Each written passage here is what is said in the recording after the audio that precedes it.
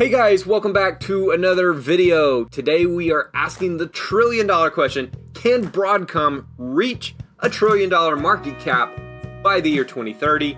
Let's talk about it.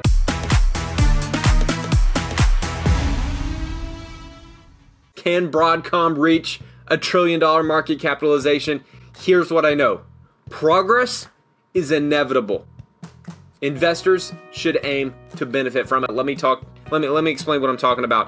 1996, ExxonMobil becomes the first company to reach a $100 billion market cap. By the end of the 20th century, 19 companies had market caps over 100 billion.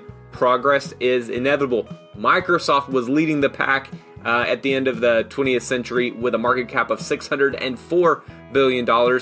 The first trillion-dollar company appeared on the scene in 2019. Today, there are 6 companies with a trillion-dollar market cap, and more, like Broadcom, are expected. Let's look at Broadcom, look at that path to the trillion-dollar market cap. When is it going to happen?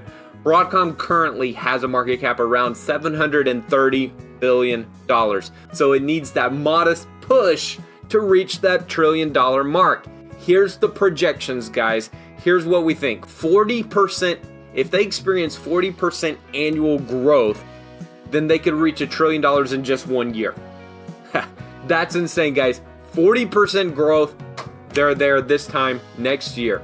15% growth, more reasonable. That's the S&P 500's average right now. That could get Broadcom to a $1.1 trillion mark by August 2027.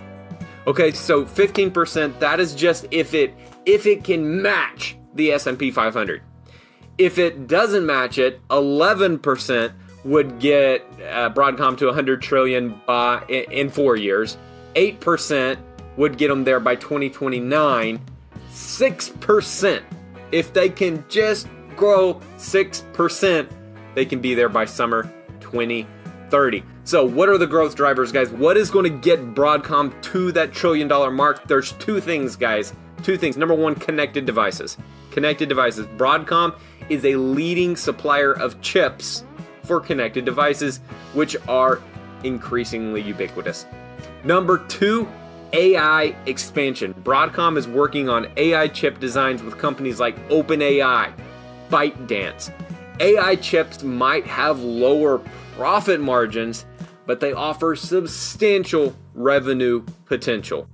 There are some risks, there are some valuation concerns. Let's talk about valuation first. Broadcom stock is trading at multi-year highs in price to free cash flow, price to sales, price to earnings ratios, all of them multi-year highs. Stock might right now be priced to perfection, which is risking a price drop if the company stumbles. And then there's the market risk. Value-seeking investors might find Broadcom a little bit too expensive for their taste. Stock is better suited for growth-oriented investors that are willing to accept higher risk. And all of that on top of, we have a lot of economic and market uncertainty right now. The global economy, AI market developments, all of this could delay Broadcom's path to the trillion-dollar mark. So there's no way for sure that we can know exactly when Broadcom is going to hit that trillion-dollar mark. Despite potential setbacks though, guys, I think Broadcom is expected to reach $1 trillion by 2030. I think it's going to happen. That's my guess, guys. That's my call. I'm saying it right now. Broadcom, $1 trillion, 2030, probably be way past $1 trillion. Will probably destroy the $1 trillion mark. So anyway, Broadcom's journey to $1 trillion mark. Realize this, guys. It's going to be volatile. Investing's not a straight line. We're not just going to see it, Broadcom could drop way below where it's at right now. It's going to be a volatile journey. But if you're willing to take the risks, then you'll see the rewards. Investors should assess their risk tolerance. They consider purchasing some Broadcom shares. Prepare though for potential market fluctuations on the path to substantial growth. Now, guys, I gotta say this. I'm not personally invested in Broadcom. I just haven't, bit the bullet and taken the leap. I'm not there yet, all right?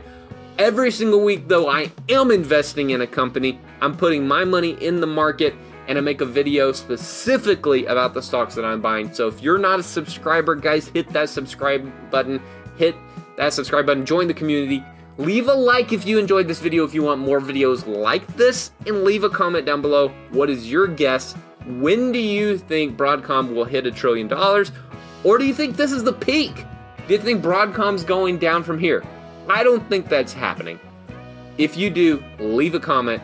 Tell us why, guys. We want to know what you think, and give us your feedback. Anyway, guys, y'all have an awesome rest of your day, and I'll see you again tomorrow with another video.